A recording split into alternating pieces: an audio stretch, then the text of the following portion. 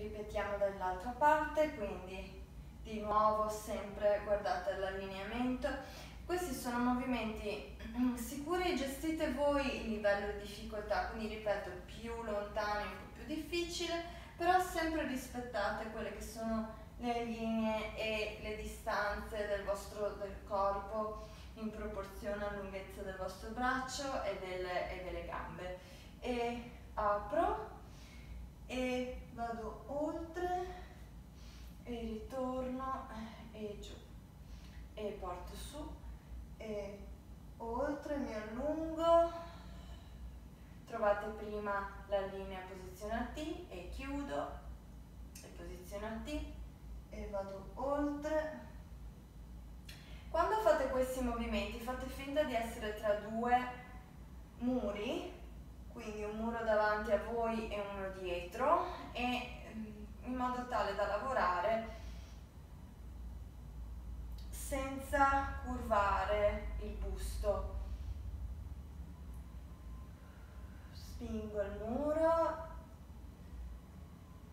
lontano, però faccio pressione con il braccio e mi allungo su e ritorno e ultimo.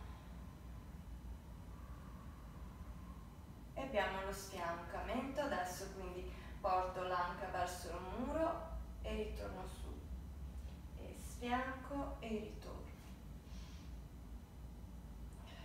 Cerco di mantenere i piedi pesanti nel pavimento.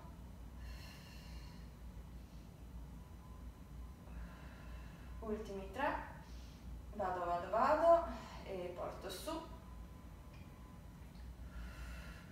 avvicino il fianco e lo porto su e ritorno, porto il peso a terra e facciamo la preparazione dei push up sempre sul muro, quindi se è più facile con le gambe separate, con i piedi separati, un po' più difficile con i piedi uniti, cerco di creare una linea come se fossi in plank a terra, ma sono in piedi e quindi vado con il push up, mi raccomando mani sempre in linea con le vostre spalle e piego. Sto facendo il push up di Pilates, quindi con i gomiti stretti. L'avambraccio guarda in avanti e guardo testa in linea con la schiena, tengo gli addominali e spingo e di nuovo anche qui il livello di difficoltà è dato da quanto riusciamo ad andare giù.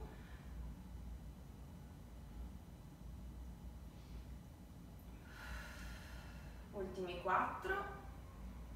Piego e distendo, premo bene anche con le dita, mi raccomando fate attenzione a dove posizionate le vostre mani. Bene, adesso spostiamo il bacino lontano dal muro e i piedi lontano dal muro, allungo la schiena, riarticolo, porto il bacino di nuovo in posizione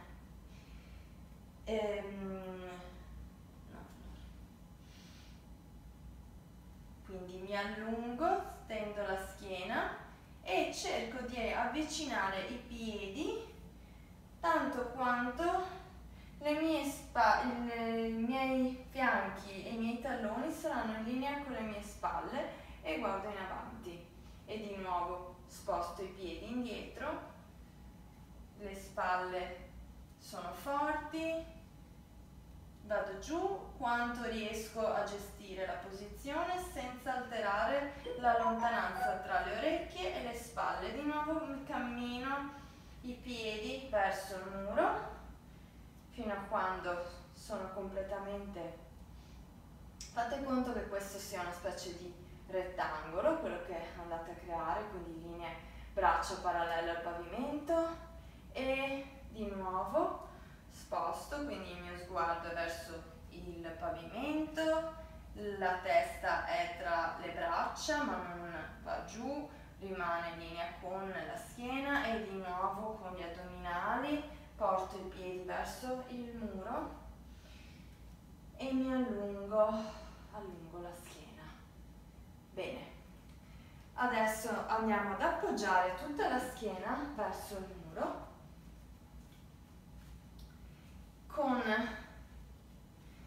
le ginocchia leggermente piegate, i tricipiti sono sul muro e vado a fare l'imprinting della schiena, quindi appiccico tutte le vertebre sul muro, collo lungo, sguardo in avanti e poi ritorno in neutro, quindi neutrale vuol dire che c'è dello spazio tra la schiena e il muro e di nuovo appiccico, quindi vado in bacino retroverso, niente più spazio, continuo a spingere il muro lontano da me e ritorno.